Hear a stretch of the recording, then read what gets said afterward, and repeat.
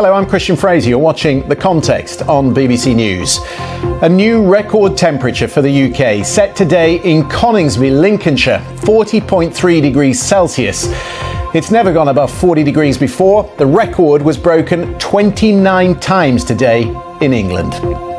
In London, a major incident was declared as fires broke out across the southeast. 250 firefighters were called to Wennington, east of the capital, where a grass fire spread to the village. In the United States, more than 100 million people are bracing for extreme temperatures as Joe Biden considers his response to the climate emergency. And Netflix announces its earnings for the second quarter. Are we streaming or are we leaving? Tonight, with The Context, Joe Twyman, director of the polling company Delta Poll, and former senior advisor to George W. Bush, Ron Christie.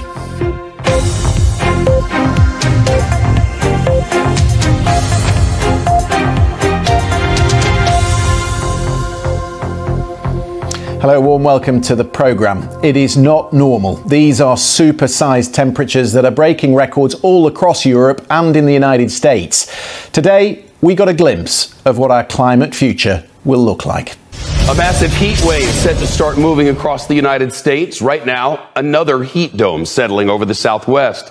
Meteorologists predict it'll continue east and bring sweltering temperatures with it. Tonight, a newly released report on our environment has painted the picture of a poor and deteriorating country. Our forests, reefs, water and air all at tipping point. The predictions were spot on. This has been the hottest day recorded in the UK. In Coningsby in Lincolnshire, the thermometer hit 40.3 degrees centigrade.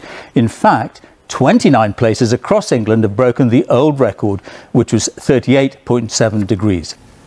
Well, as you just heard there, the new UK record was set in Coningsby, Lincolnshire, 40.3 degrees Celsius, smashing a record that was set only 3 years ago. A major incident was declared this afternoon in London as multiple fires burned in areas around the capital in some tinder-dry conditions. This was the A2 southbound by the M25. You would think it would be pretty simple. He said, I'm going to give you $44 billion, give me your company. But it's never really that simple when it comes to Elon Musk. Now, is it? The big argument for Elon Musk is that he does not believe that the true reflection of around 5% of Twitter handles being fake is not really accurate. He believes that the number is really quite a lot more. So he's trying to walk away from that deal. So this court hearing basically said, not only can you not walk away from it right away, but you're going to have a hearing about it in October. A $44 billion court case in October. I think that might be worth streaming. Samir Hussain, thank you very much indeed. Don't go far. We're going to be right back after this break.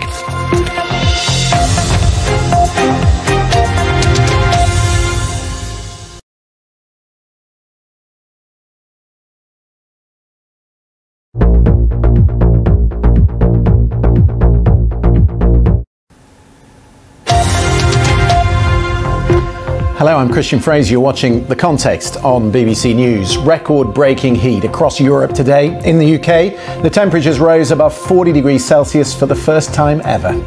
A major incident was declared around London. Houses were destroyed in Wennington as a grass fire spread to the village. Kemi Badenoch fails to make the cut in the latest round of the Conservative leadership contest. So which of these remaining candidates will make it through to the vote of the party members?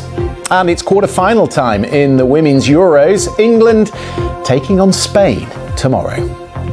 Tonight, with The Context, Joe Twyman, director of the polling company Delta Poll, and former senior advisor to George W. Bush, Ron Christie.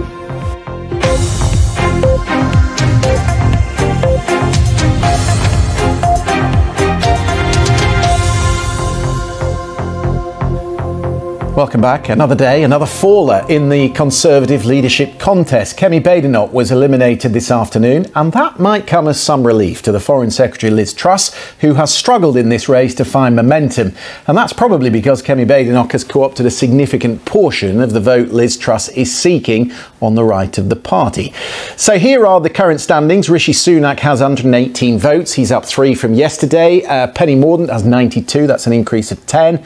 Liz Truss came third third with 86, so she was the biggest gainer today. Tomorrow, though, the final ballot to choose which two of the three remaining candidates will win through to the second round and the decisive vote of Conservative Party members. Okay, Dr. Anise Basiri-Tabrisi, thank you very much for coming on the programme. Good to have you. For having me. Thank you. Now, it's time for the panel. Now, Ron Christie, you and I have talked before about whether there is room in America for a third party. Do you think that room is starting to evolve? I would expect nothing less from you, Ron Christie. I would expect nothing less. We're almost out of time. Joe Twyman, Ron Christie, thank you very much indeed for your company this evening. Lovely to get your thoughts. We will be back same time tomorrow. Do join us for that. Good night from us.